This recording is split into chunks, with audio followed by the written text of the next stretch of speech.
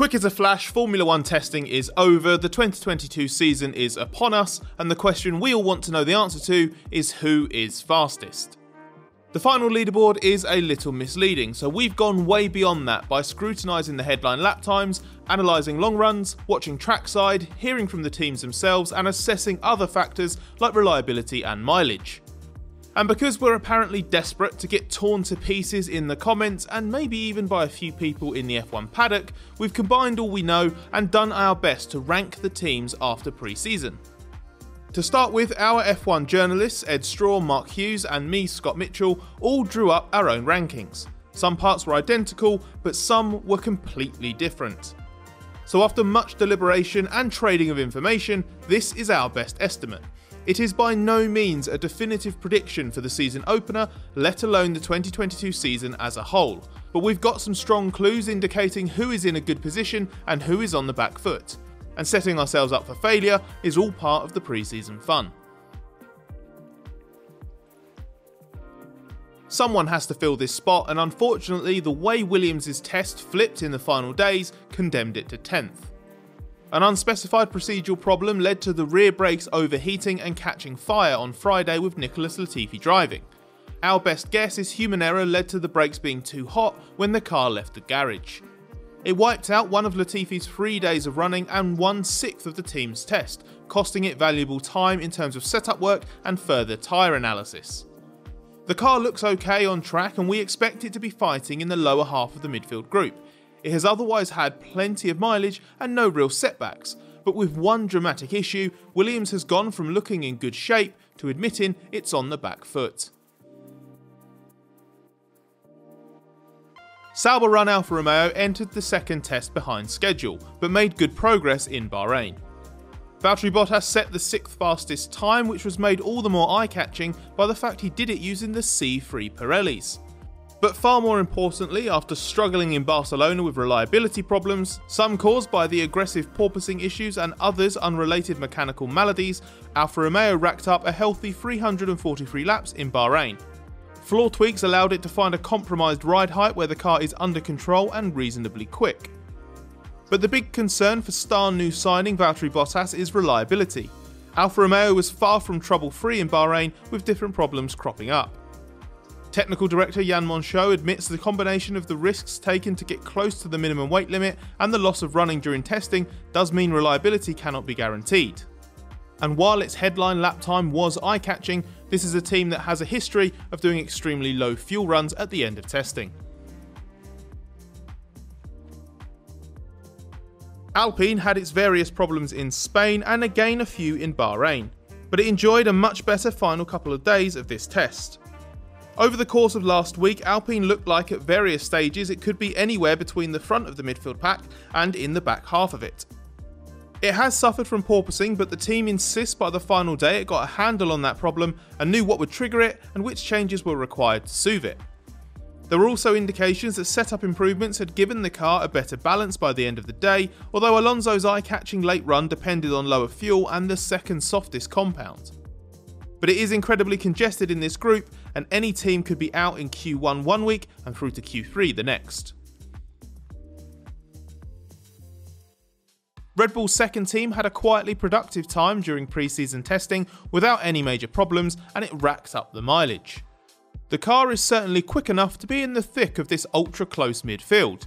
But despite completing the third highest mileage of any team, technical director Jody Eggington believes the team still has a lot to learn about its car.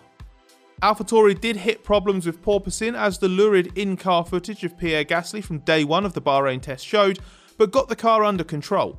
From trackside it looks consistent and predictable, if slightly more understeery than some in certain corners. But as for its pace, even the team isn't really sure.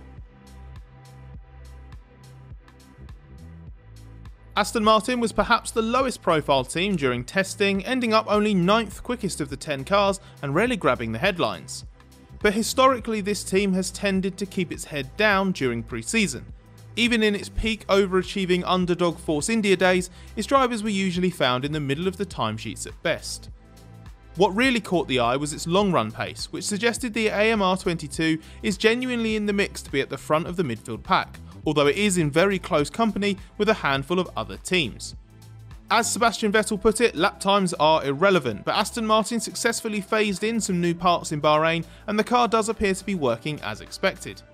It appears to head into the Bahrain Grand Prix weekend among the better prepared teams, having kept its cards very close to the chest. Yes, we know what you're thinking, but this has been a weird pre-season for Haas, so why is it so hard to believe that this might be true? If you'd predicted a few weeks ago that Haas would top a day of testing with Kevin Magnussen and end its second fastest with Mick Schumacher driving, you'd have attracted some seriously funny looks. The Haas was almost certainly running low fuel and probably higher engine modes than some others, and it had different track conditions because it was allowed to run later in the evenings as a compromise for a cargo issue causing it to miss the first hours of the test. But whether it's on the lap times, the TV screens, or through our own eyes watching trackside, Haas is impressing. Magnussen even did a good long run in the final morning that was only 0.3 of a second on average off Lewis Hamilton over the same length stint and on the same tyre. The bottom line is the VF22 has a good foundation, even though it has continued to suffer a few too many mechanical problems.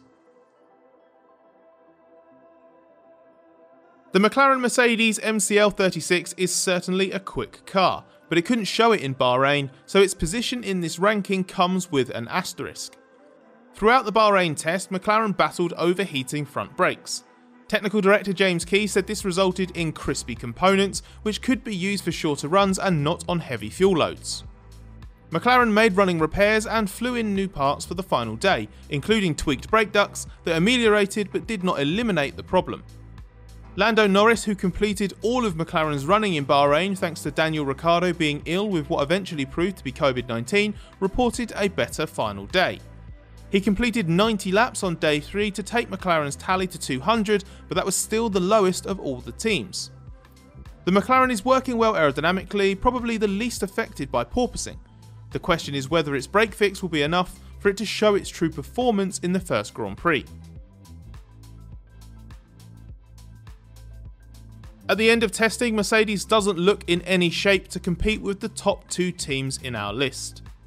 The porpoising of the W13 is still extreme, and even if we assume the reduced power unit usage seen earlier in the test, that's nowhere near enough to account for the shortfall in single lap pace. Doubters believe Mercedes is just downplaying its performance and poised to repeat its 2021 turnaround when a problematic Bahrain test was followed by victory in the season opener just a few days later. It would certainly be no surprise if a whole chunk of performance could be unlocked once its porpoising is better controlled. Mercedes has even admitted itself that that is possible. But there's no evidence that Mercedes is on the pace of either Red Bull or Ferrari in its current state. And what's uncertain is how close the team is to making the step it needs and whether the season opener will come too quickly. But we've been here several times before with Mercedes, so let's see how much worse its situation really is.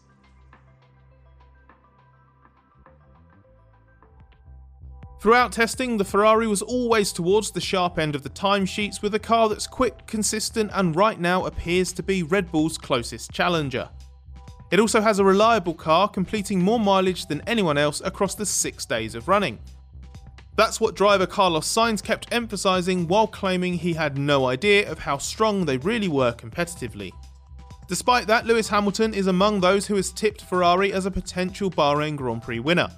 Ferrari will certainly be in the mix and a lot closer than the 0.7 deficit on the timesheets, with its long run pace suggesting it's within a few tenths of a second. The key question is power unit performance. Ferrari's taken another big step with the engine this year and rival teams are impressed, so with a bit more to come in terms of power modes, that could even allow it to bridge the gap to Red Bull. Red Bull appeared to move the goalposts with its updated car on the final day of testing, and Max Verstappen was quickest on both single lap and long run pace.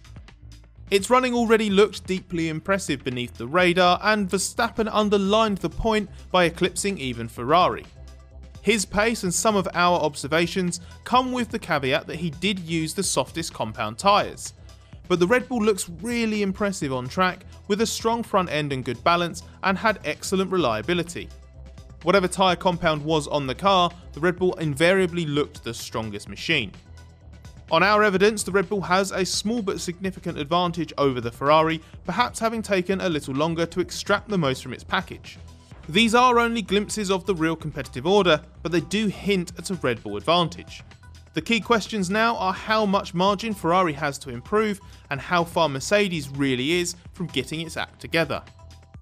That's our ranking of the teams after pre-season testing, but let us know what you think in the comments below. If you like this video, please give us a thumbs up and maybe subscribe to our channel if you want to join us for more in the future.